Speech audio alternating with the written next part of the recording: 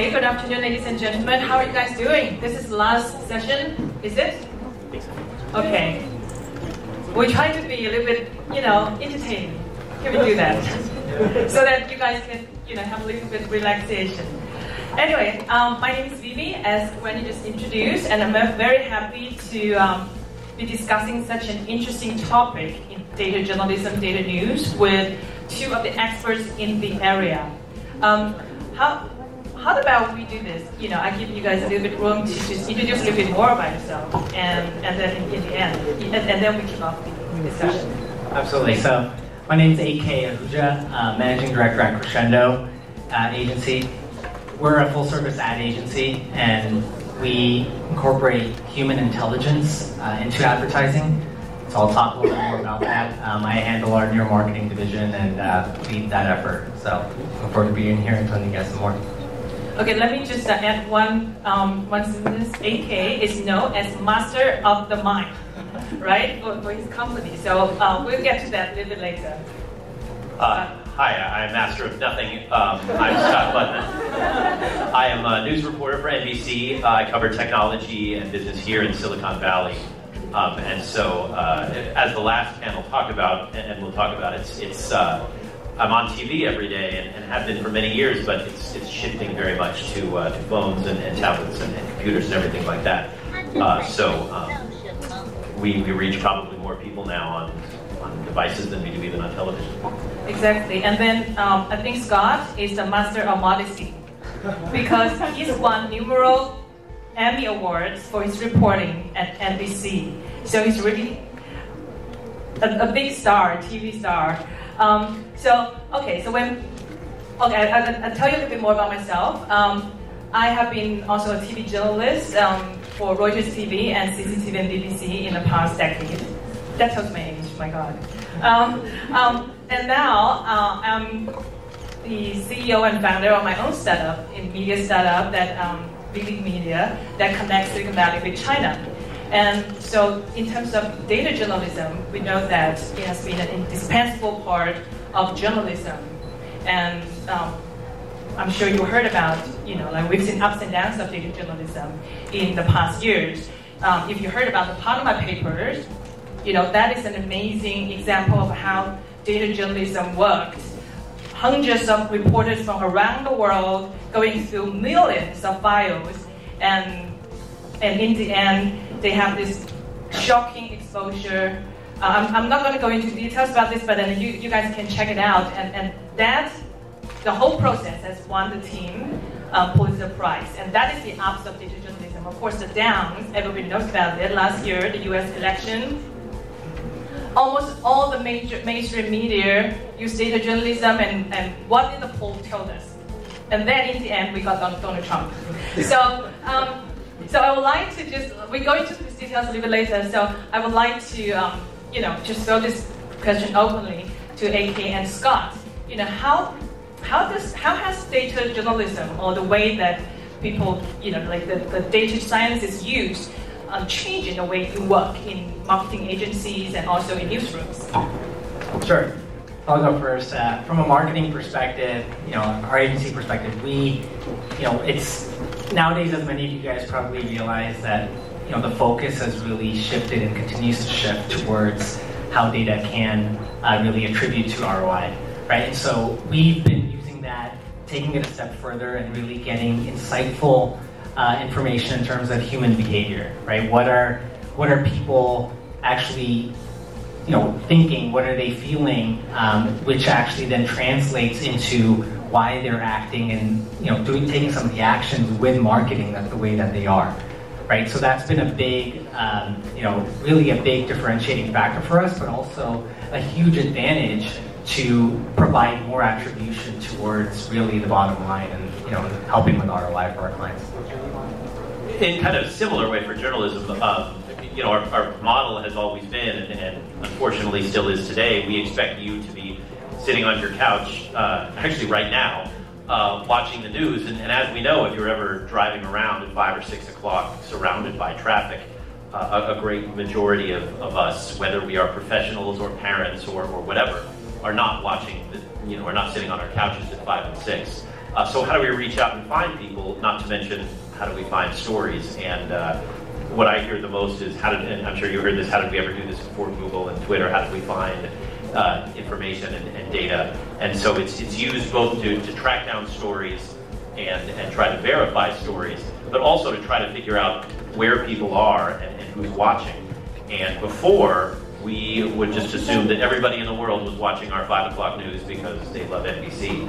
Now we know, of course, that's not true, that people are not necessarily even watching television. So how to find out who's on their phones when, and who's on Snapchat or Twitter or Facebook Live or Periscope, and to try to reach those people, in other words, not on our time, but on their time. And especially any of you who have teenagers will know, your teenagers may be very, very dialed in to what's going on in the world around them. But they may never read a newspaper or watch a newscast. So how are they getting it? It's because they're on their phones and their devices absorbing news, and we need to figure out and use data how to reach them at their own time and at their own pace. And are there any new tools or technology that you guys are using versus before? I wanted to actually mention one more thing about the last question. So one additional thing I think makes kind of a little bit more sense here, with Scott specifically, is that we can use data and index data for news programs when we want to advertise for our clients to see that, okay, is the spot that Scott is actually reporting on, is that indexing higher for our target audience versus other places? It'll also give us an idea of how good Scott is, right? This actually is the most interesting thing to me. Our station, maybe to your frustration, and all news, we go over the easy thing, if something's on fire or if there's a crime, and we know that doesn't do well with young people. They're just not interested in a crime happening several cities away. But I've seen engagement with a story, maybe even a review of a new iPhone on, say, a Periscope or something, that's triple our newscast. And I have a feeling not only is the number bigger, but the number you like to see of young, wealthy people, and we are woefully short in absorbing that data. We need to learn more about that and act on that, I think, even more. I agree. And I also want to just add to that point, and in that case, how easy is data being manipulated by people who really understand the art of, data journalism or data science? Yeah, so now with Vivi's other question in regards to incorporating some of the data, what we've done with the agency is that we've brought in a platform which is essentially a neuromarketing. It's a biometric platform. We test using advanced neuroscience technology. So essentially, what that means more in layman's terms, in our industry, basically in our world with marketing, it's all about engaging with our consumers, right? And so what we wanted to do, and we've done, is bring in that human element into advertising. So with our platform, we use facial expression analysis, eye tracking, and as well as kind of skin conductance, almost like a polygraph. So we are able to literally, understand why are consumers, acting, reacting, behaving the way that they are, to whether it's a TV commercial, whether it's a digital ad, print ad, etc. So that's one form where we've actually incorporated that platform, and again, it's all around that data science, and I would say human science. I like the polygraph. I like that. And as far as data manipulation, I think we in our business need to know more about that. And Vivi brought up the election, and news networks and the New York Times got that so incredibly wrong. And people even now are still blaming Facebook or the Russians or the Russians using Facebook or whatever it is. But somehow, I think we're culpable as well. Just we misread it. We didn't know what we were doing. Perhaps we needed to hire AK before we said, who's going to win the election. But for all the data coming in, I think we learned a humbling lesson that night and a few times since, that data is great, but you really have to know how to read it, and I don't know that we're reading it correctly. And also, in terms of data, it could be used as a story itself, telling the story, and also you can use it as a tool. So how's it applied in your day-to-day reporting in the newsroom at NBC? It's applied to a certain extent. if there's something, you know, on fire 3 blocks away, we're just going to go there. And that's sort of old school breaking news journalism. But to try to work on something and reach out to clients and try to get the right people to you know, give us the right information about, you know, that's really where data comes in. And again, if we're reading it right, it can be very helpful. And if we're finding the right sources, we can gain an advantage over the other stations. And we have to learn, in order to get to that data, how to use the machines correctly, how to reach out to young people on their phones, how to use search engines and social media correctly. And it is, on our side, still a fairly new game, and we're not professionals at doing that. We're kind of guessing, to be honest. So it's a little bit like using the data and combined with years of, you know, like instincts, journalistic instincts and experience. Right. I mean, I've worked on stories that are data-driven and we'll get 9/10 of the way there, and then a building will go on fire, and they'll say, forget everything you've done, we'd rather just see a building on fire. And that's very disappointing, but, you know, I understand that that's where that old school sort of instinct kicks in to just go cover something on fire.